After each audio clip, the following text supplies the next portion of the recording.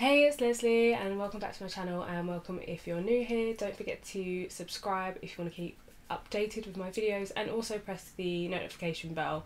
It just means that you'll get an email when I upload, so you know basically videos do not get pushed to my subscribers. Very annoying. YouTube, can you stop doing that? But anyway, literally just gonna jump straight into this video. It's gonna be about the new nude Stunna lip paints from Fenty Beauty. Definitely didn't expect to be back already doing another video about Fenty Beauty, but they've dropped so many different new launches and I've been waiting for new Stunna lip paints for a long time, so I'm really excited to have these and just play with new shades. So if you don't know much about Fenty Beauty is Rihanna's beauty brand. So they launched last year in September. When they launched with foundations, one lip colour. I love lip colour, so I was like, where's the lip stuff? So then they launched the Stunna Lip paint in December last year. So they only had one shade and it's called Uncensored, and it's a really beautiful red. It's described as a universal red, and this is the only shade they've had for a year. So they launched 4 new shades, 3 of them are nudes, and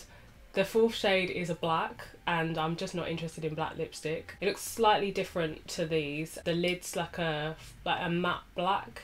I think it's a limited edition packaging, probably because of Halloween, because it's a black lipstick.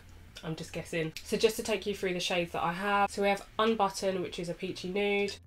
Uncuffed, which is a rosy mauve, or mauve if you say it that way. And Unveil, which is a chocolate brown. So the shade I have on right now is Unbutton, but I've used it with a liner. It's so funny because when I first tried this, I absolutely hated it. I was like, nope, this is too light for me, I'm not wearing it. But then when I tried it with a liner, I changed my mind, so.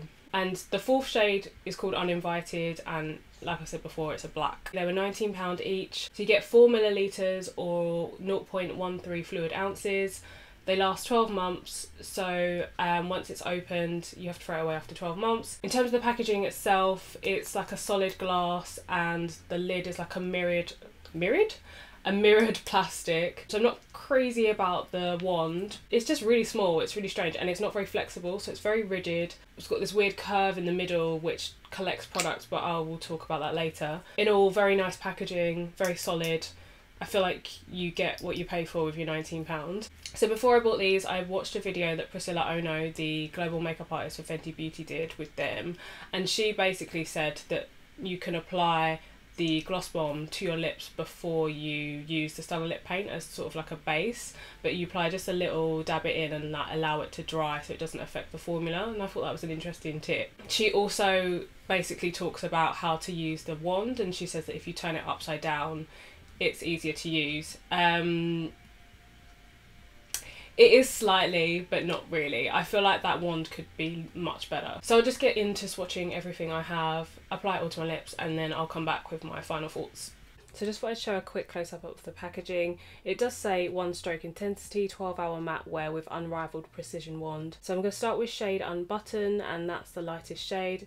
Again, here's a close-up of the packaging and the wand as well. I do think this just collects too much product. I think it's just slightly too small. So I am going to scrape off as much product as I can before I apply. And then I also flip the applicator upside down. This is something Priscilla Ono suggested. And this does help line the lips, but I still think it's quite thick.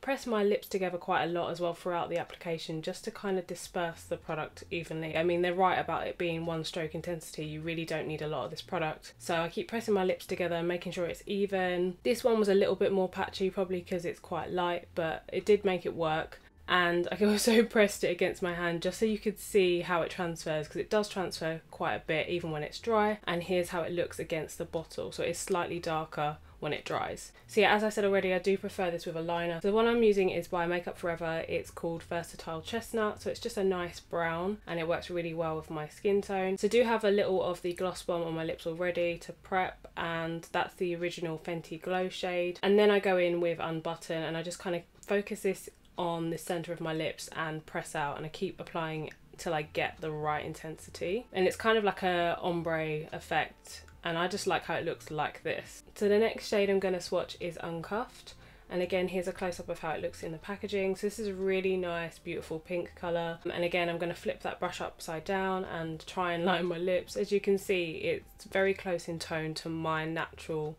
lip colour, which is really nice. I think this is why it's my favourite of the nudes. So I didn't have to apply very much of this, and here's how it dries down, so it's a little bit darker than it is in the packaging. Next I'm swatching Unveil, and again here's a close-up.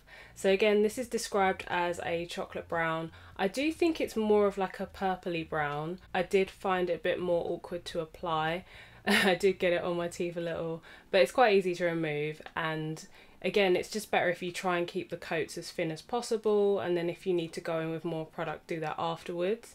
So this one was a little bit more patchy for me. I don't know why. I found the texture a little bit drier when it dried down, but it still was pretty comfortable to wear, and it looks really beautiful. So against the bottle, it does look a lot darker than it does in the packaging. I thought I'd also swatch Uncensored here, which is the red, the original shade from last year. This is my favourite of all of them still.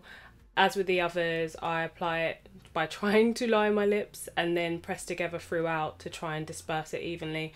But as you can see, it's so pigmented. I barely need any product at all, and as with the others, I don't need to dip into the bottle at all. I literally just scrape it all off, and whatever's left on is enough for my whole entire lip. And here's how we're looking when we're done. I feel like this one's more true to how it looks in the bottle. So the pros of these are that obviously that they're very pigmented. You could see with all the swatches that I barely had to use any product and it was covering my lips. With the lighter colour Unbutton, I was finding it was becoming a bit patchy, but I was barely using any product. Fenty Beauty claims these are universal.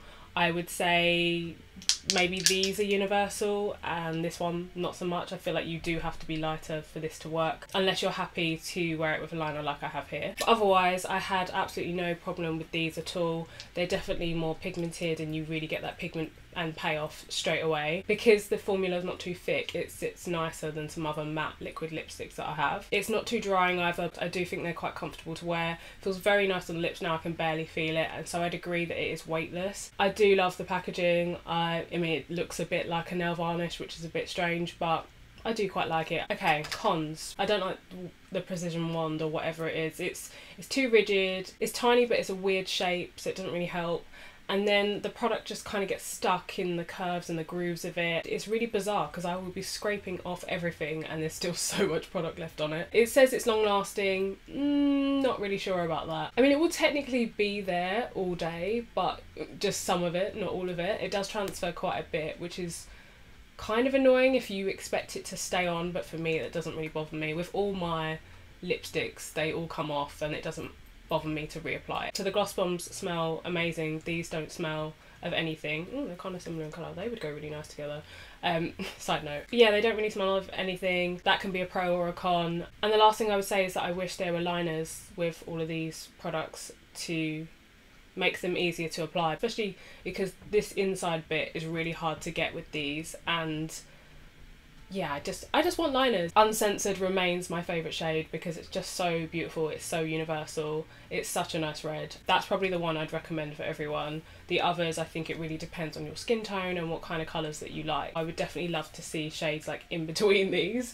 But yeah, overall, they are good products. It really just depends on what you're looking for in a matte liquid lip. Yeah, I hope that breaks it down for you, and yeah, if you want to see more videos or have any questions, let me know, and I'll see you in a new video soon. Thanks for watching. Bye.